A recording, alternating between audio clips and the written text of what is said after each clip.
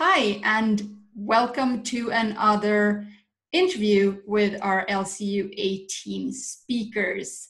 We are so very incredibly happy to have with us Dr. Ann Chatters today from Oregon, all the way. That's right. The great Pacific Northwest in the U.S. Yes. How are you? Oh, great. It's so good to see you, Hannah. It's so good to see you too. It's always a pleasure. Are you ready for our very difficult questions?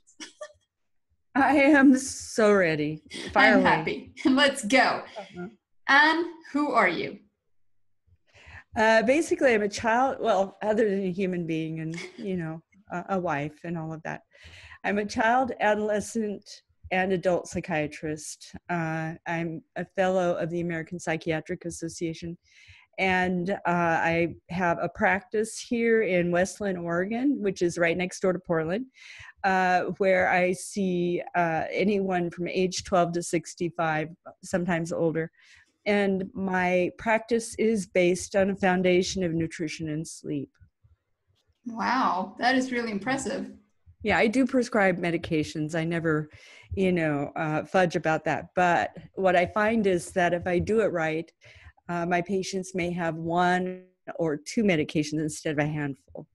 Yeah, and I guess it's very undervalued what good sleep and good nutrition can do. It is sadly undervalued, especially here in the U.S., where we've gotten so far away from our traditions and where our traditions are so, so varied, from family to family. Mm-hmm. Yeah, true. So, what 3 words best describe you? Okay. I would say eclectic. I tend to gather information from just about everywhere I can find it. I would say empathic with my patients. Fortunately, that's a trait that I have that I feel very fortunate to have because it really helps me to get to the root of the problem. And let's put it this way. I do my very best. I do my very best with the information that I have at hand. Those are very awesome qualities. We can't wait to see them all in action in America. Thank you. In one sentence, what led you to the low-carb way of life? I got sick.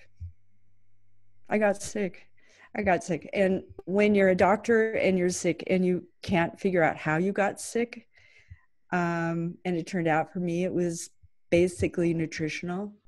You have to find the path or else you can't help anyone else. Yes? Yeah. That's very beautiful. That's what happened. I thought I was going to be disabled about 12 years ago. I was planning for it. I had a shower chair.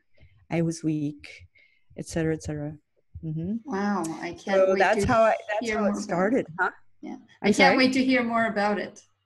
Yes. Mm-hmm. Wow, that is an incredible story. Mm-hmm. Wow. Yeah, and fortunately, I think it has a happy ending. So far, so good. Yeah, every day is a blessing, right? It is. Yeah. Mm-hmm. What topic within the low-carb world is most exciting to you right now? Right now, metabolism and mental health. Yeah. I am so excited that people are starting to crack the code, and this could make a huge difference in the world, a huge difference. If we're able to disseminate this information to others, they will be able to help themselves in significant ways.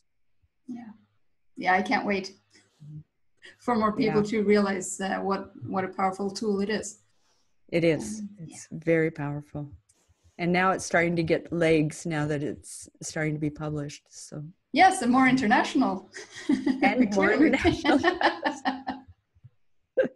That's right. What is the one thing you wish everyone knew about a low-carb way of life? How much better they would feel. They have to get over the hump of stopping the carbohydrates.